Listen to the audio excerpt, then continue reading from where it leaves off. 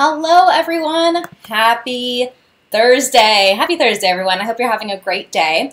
I'm so excited to be making some sharp cheddar zucchini bites with you today. And before we get started, I just wanted to say thank you and let you know that this video is sponsored by Cabot Creamery, and we are using one of their delicious cheddar cheeses for our sharp cheddar zucchini bites. They're going to be so good, and you know what? They're going to become a staple of your summer partying. All right, so thanks Cabot for sponsoring this video. Make sure to grab the recipe too, guys. There's a link in the description. All right, so let's go ahead and get started. I'm super excited.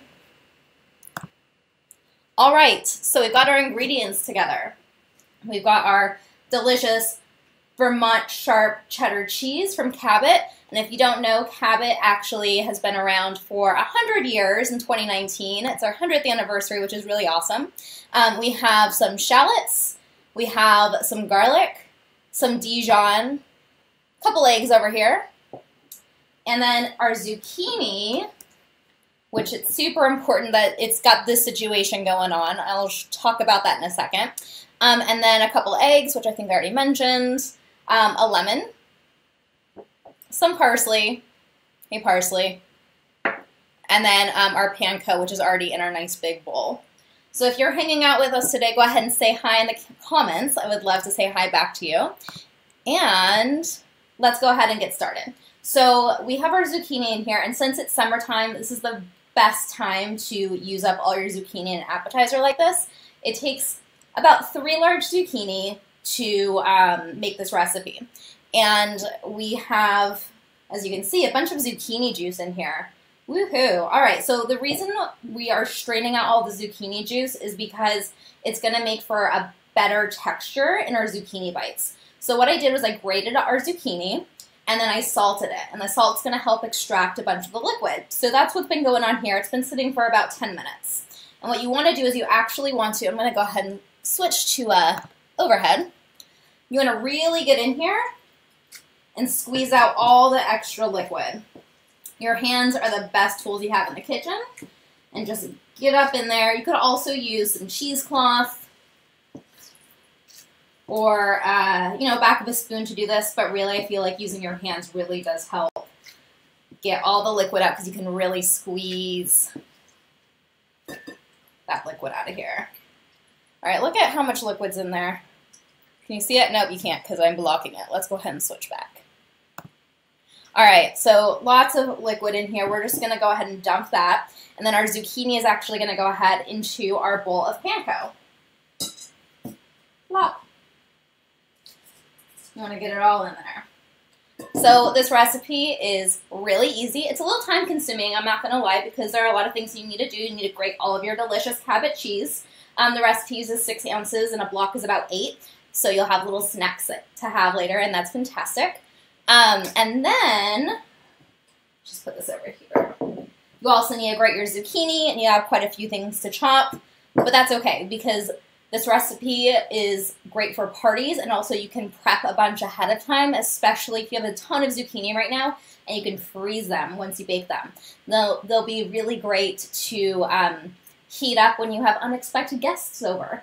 All right, so we're going to move on to mixing the rest of our ingredients together. So we have our panko and our zucchini that we have squeezed a ton of liquid out of. Then we're going to add our delicious Cabot cheese. All the cheese. Then we're going to add in our garlic, our shallot. We'll do our parsley next.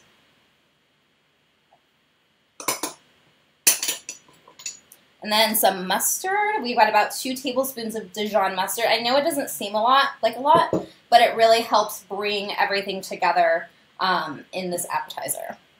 Boop. And we're going to zest about, I think it's a half a teaspoon of lemon or so. Go ahead and make sure to check out the recipe link for all the specific measurements. But I'm just going to eyeball this because that's what I like to do. And we're going to add in some freshly ground black pepper because everyone loves some black pepper. And then we're going to crack our eggs into the bowl. Super easy, right?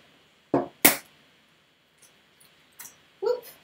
So one thing I really love about Cabot cheese is that they really take care of their people. They're a co-op, and they're owned by farm families in New England and New York. So I talk about them in the blog post. And if you want to read more about them, go ahead and check out that post because they really do take care of their people. And it's something that I really, really care about when it comes to companies that I work with.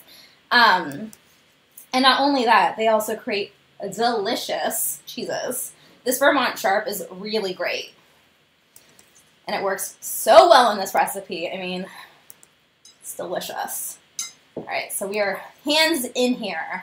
Best tools you have in the kitchen are your hands. We're getting real messy. And I'm going to go ahead and switch to an overhead shot so you can really see what this needs to look like. Hey, Nicole, thanks for checking in. And if you are watching, say hi because I would love to talk to you.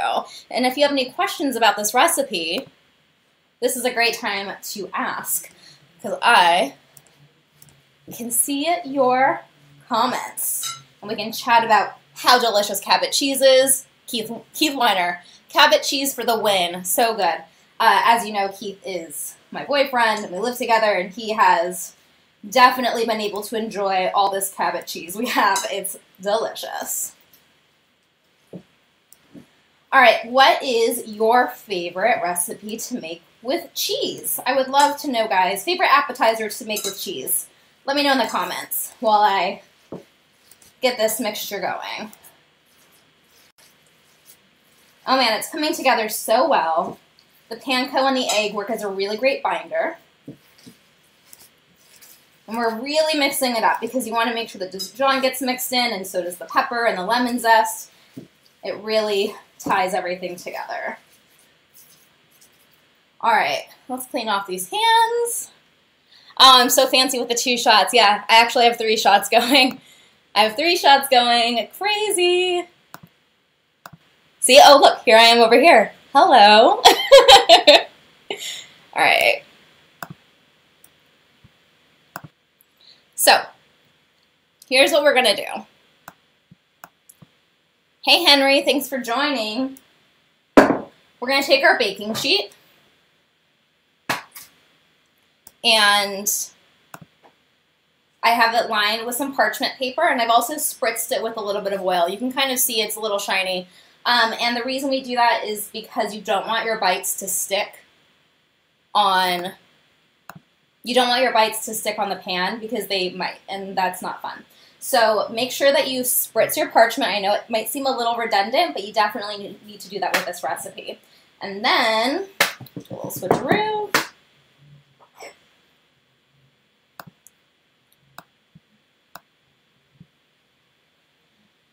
And then Deanna says that she'll be picking up some zucchini this weekend. Sadly, she doesn't think she gets Cabot cheese here. Well, I'll go ahead and check to see if you get Cabot on their website, and I will let you know, because if you can get Cabot, it's so great. But Deanna lives in Alaska, so that's quite an adventure for her to find some delicious products.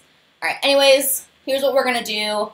When you make your zucchini bites, you're actually going to need 2 pieces of parchment and 2 baking sheets, and you're going to take a tablespoon at a time and just place it onto your baking sheet. So a tablespoon of the filling at a time onto the baking sheet into a nice little mound.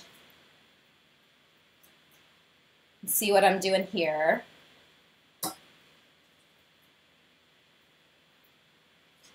If you have a little baby ice cream scoop, you can use that too. And you're just going to keep going. This is going to make about 50 to 60 bites, depending on how big you go. If you do a rounded tablespoon, then you're going to end up getting less. And if you do just 1 flush tablespoon, you'll get about 55 or so. And yeah, it's a little messy, but you know what? Get your hands in there. Do it. So Henry says these might be better than nachos. Yeah, I mean, They're pretty good. And I also have a really easy dipping sauce for them that you'll want to make too. It's just a couple ingredients and it's fantastic. All right, so I'm just gonna put a couple more and then I'm gonna show you what they look like when they're done because I already have a batch made just for us. But if you were over here, I would definitely share them with you too. All right. So you can see our little bites, our nice little mounds, and what you're gonna do is you're actually just gonna take your hand and kind of flatten them. And basically, these are fritters that are baked in the oven. So that way you don't have to fry them, and it's less messy, and then you don't have anything deep fried or pan fried, and they're easy going. And they bake pretty quickly too. So once your zucchini bites, hang on one second, guys. There we go. So once your zucchini bites are flattened and your sheet pans are filled, because obviously you're going to use up all this filling because there's so much deliciousness in here when it's baked, you're going to go ahead and bake these 30 to 40 minutes at 400 degrees, and you're going to flip them halfway through, and they're going to be so good. So let me go ahead and put these out of the way so I can show you how good they look. Just clean up our mess a little bit. Oh yeah, Henry, there's a sauce. And yeah, Nicole, they're like a nice little 1 or 2 biter depending on how big your bites are. All right, guys. Look at our zucchini bites. They are so good, so pretty. And then this sauce is just a sour cream, a little lemon juice, some of that parsley I already had, a little Dijon. It's already stuff that you use in the main part of the recipe, and we're just repurposing it for a sauce. So hello, that's good. And yeah, you just bake them. I mean, look how golden brown they are. Just a little dip, a little bite. Oh my God, so good.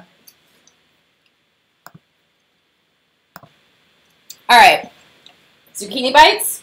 Are you gonna make them? They'll be great for the 4th of July. Go ahead and check out the link in the description of the video. And thanks again to Cabot for sponsoring. This was a lot of fun to make. I hope you enjoyed it. And if you have any questions, go ahead and ask them in the comments. All right, guys. Happy baking, or not baking, happy cooking, happy summer partying. And I will see you soon.